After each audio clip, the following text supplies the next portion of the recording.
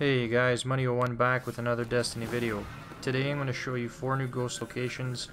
First, we need to head into patrol on the moon. Once you land, you will start in the Archer's Line. From here you need to go to the Halls of Wisdom. Hop on your Sparrow and follow my Guardian, and he will take you to that location. I decided to do this on my Titan for 2 reasons: greater height and increased control. This makes things a lot easier than the Warlock or Hunter in my opinion. First and foremost, I need to give credit where credit is due, so thanks to JPG 1977 for showing me these ghosts today. Now, once you enter the Halls of Wisdom, right in this circular area you'll find a wizard. Make sure to turn left into this room. This room's it's a bit tricky to get this ghost if you don't kill everything. There's some thralls, some acolytes, and a couple knights, maybe a wizard. After that, right to the left of my bubble, you'll see a pillar with a light on it. We need to head up where my Guardian is pointing right now. From there, jump on these barrels, which are located right in front of the pillar. Head up, jump on top of the light. Once on the light, look up and right. In behind these wires, there will be a ledge. Jump through them, and there's your first ghost, Osiris, Vision 47. So now that that ghost is picked up, you need to turn around and head out the exact same way you came in. As soon as you leave the room, make sure to hang a left and head straight through this path. For Year 1 players, there used to be a Shrieker above there, which is currently not. Head through the halls.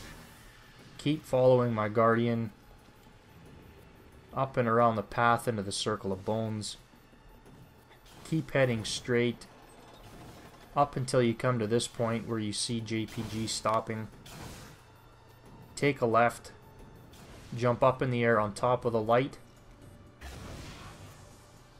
But it's not this light you want to be on, it's the one straight across where I'm aiming.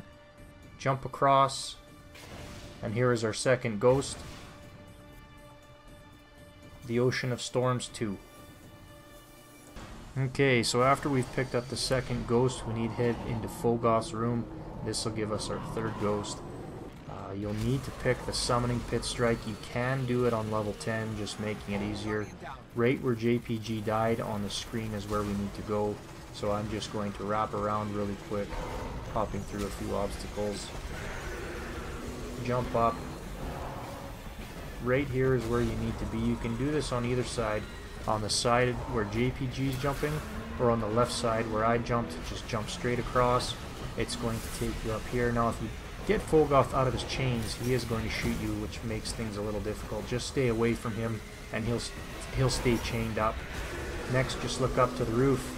Jump on this beam, run all the way down to the end, and that's going to give you the Exo Stranger 2. Now for the fourth and final ghost, I thought it would be easiest to show you guys how to do it from the door where you enter Fogoth's room. Hang right, turn right. You'll have to jump up on the ledge. Just keep staying right all the way up into this point. Once you get to the far end, look up and you'll see a rock sticking out. That's where you need to be. Jump up. It is a bit tricky. I did fail here quite a bit of time. I had to cut the scene.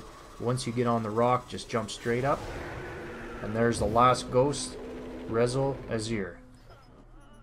Thanks for watching, guys. If you enjoyed the video, drop a like and don't forget to subscribe.